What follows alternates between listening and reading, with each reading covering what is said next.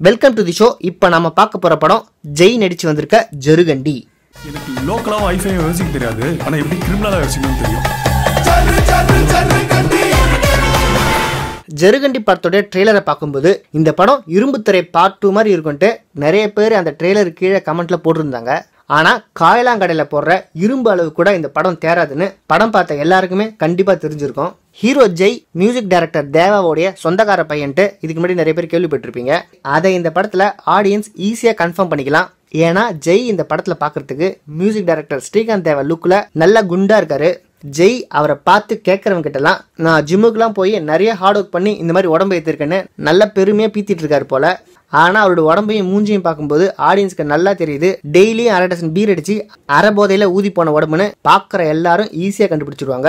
அது மட்டும் இல்ல, எங்கெங்கெல்லாம் சென்டிமெண்ட் சீன் வருதோ அங்கெங்கெல்லாம் வால் அடிப்பட்ட பெருச்சாலி மாதிரி மூஞ்சி வச்சிருக்காரு. ஜெய் ரொமான்ஸ் பண்ணும்போது காமெடி பண்றாரு. ஹீரோயிசம் காட்டி ஆக்ஷன் பண்ற சீன்ல ஆடியன்ஸை அடிச்சு போட்டு தூங்க வைக்கிறாரு. இந்த மாதிரி முன்னுக்கு புறமான அபத்தமான நடிப்பை மிகவும் அற்புதமா பண்ணியிருக்காரு ஜெய்.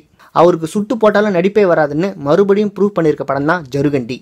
இந்த படத்தோட ஹீரோயின் ரெபா மோனிகா ஜான். இவங்க ஏற்கனவே நிவின் பாலி கூட ஜாக்கப் நைட் ஸ்வர்கராஜ்யம்னு ஒரு மலையாள படத்தில் நடிச்சிருக்காங்க. பார்க்கறதுக்கு உண்மையிலே நல்லா தான் இருக்காங்க. என்ன நடிப்பு தான் வரல. படத்துல காமெடிக்கு ரோபோ சங்கரும் டேனியலும் இருக்காங்க. அவங்க பண்ற காமெடி எங்கேயுமே சுத்தமா ஒர்க் அவுட் ஆகல. அதுவும் டேனியல் எல்லா சீனுக்கும் அவருடைய சீரியஸான டெம்ப்ளேட் ரியாக்ஷனை கொடுத்துக்கிட்டே இருக்காரு. படம் கண்டிப்பா அந்த அளவுக்கு சீரியஸாவே இல்லை. அப்படி சீரியஸா பகிரங்கமா ரியாக்ஷன் கொடுக்குற அளவுக்கு அந்த படத்துல எந்த ஒரு டெம்ப்டேஷன் சீனுமே கிடையாது. எடிட்டிங்கை ரொம்ப ஃபாஸ்டா கட் பண்ணி போபோ சசியோட மியூசிக் அங்கங்க ரொம்ப டெம்போ கூட்டி ஆடி ராஜசேகரோட கேமரா ஒர்க்க ரொம்ப நல்லா காட்டுறேன்ட்டு அந்த வேலையெல்லாம் பண்ணாம ரொம்ப சுமாரா காமிச்சு என்னமோ பண்ணி எல்லாரும் சேர்ந்து படத்தை மொத்தமா சொதப்பி வச்சிருக்காங்க.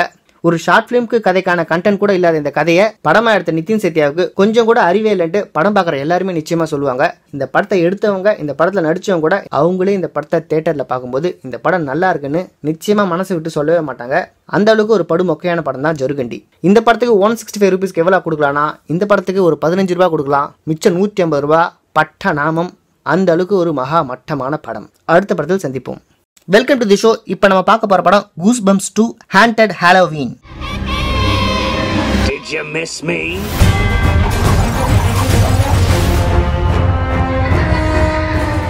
ஜருகண்டி ஜீனியஸ் இப்படி 2 தமிழ் படம் வந்திருக்கும் போதே என்னமோ தெரியல அந்த படத்தோட ட்ரெய்லர் அண்ட் போஸ்டர்லாம் பார்க்கும்போது இதுக்கு நம்ம ஏதாவது ஒரு இங்கிலீஷ் படத்துக்கு போயிடலான்ட்டு ஒரு எண்ணம் வந்துடுச்சு. அப்படி பார்த்த படம் தான் கூஸ்பம்ப்ஸ் 2. இந்த படத்தோட ஸ்டோரியா ஆர்எல் ஸ்டைன் எழுதியிருக்காரு. சில்ட்ரன் ஹாரர் ஃபிக்ஷன் நாவல்ஸ் எழுதுற இவர் அமெரிக்காவில் ரொம்ப ஃபேமஸான ஆத்தர். கூஸ்பம்ப்ஸ் நாவலை மட்டும் கிட்டத்தட்ட 400 மில்லியன் காப்பீஸ் புக்ஸ் சேல் பண்ணியிருக்காரு. அந்த அளவுக்கு ரொம்ப ஃபேமஸான சில்ட்ரன் ஹாரர் ஃபிக்ஷன் ஸ்டோரி இது. ஹாரி பாட்டருக்கு அடுத்து அதிகமாக சேலான சில்ட்ரன் ஹாரர் நாவல் இதுவே. இந்த படத்தோட டைரக்டர் ஆரி சாண்டல். படம் ரொம்ப சுமாராக இருக்கும்னு நினச்சி தான் போய் பார்த்தேன். ஆனால் எதிர்பார்க்கவே இல்லை. படம் ஓரளவுக்கு பார்க்குற மாதிரி நல்லாவே இருந்தது. அதுவும் படத்தோட ஃபர்ஸ்ட் ஹாஃப் நல்லா பயமுறுத்துற மாதிரி இருந்தது. இந்த படத்தோட மெயின் வில்லன் ஸ்லாப்பி. அவர்கள் படத்தில் கமல் கையில் ஒரு பொம்மையை வச்சுட்டு பேசிட்டு இருப்பாரு பார்த்தீங்களா, அதுதான் இந்த படத்தில் வர முக்கியமான பேய். ஒரு பழைய வீட்டில் போயிட்டு தேவையில்லாத பொருட்கள்லாம் தூக்கிட்டு வந்து காயலாங்கட்டில் போட்டு அதுலேருந்து கொஞ்சம் காசு பார்க்கலான்ட்டு 2 பசங்க நினைக்கிறாங்க. அங்கே இருக்கிற ஆர்எல் ஸ்டைன் எழுதின பழைய புக்கையும் இந்த ஸ்லாப்பி பொம்மையும் தூக்கிட்டு வந்துடுறாங்க.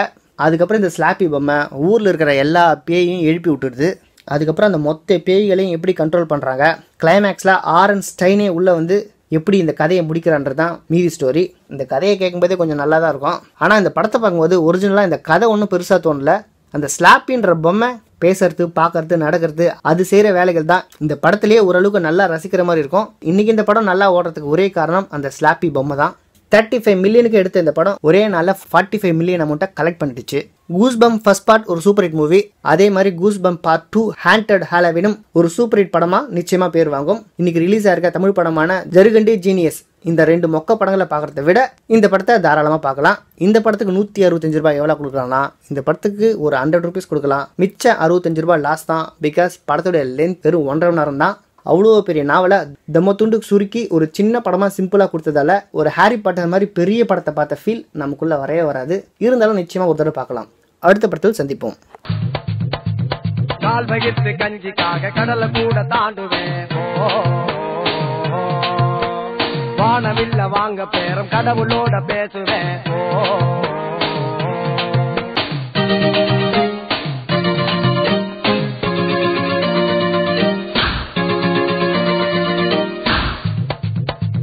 கால் வகித்து கஞ்சிக்காக கடலை கூட தாண்டுவேன்.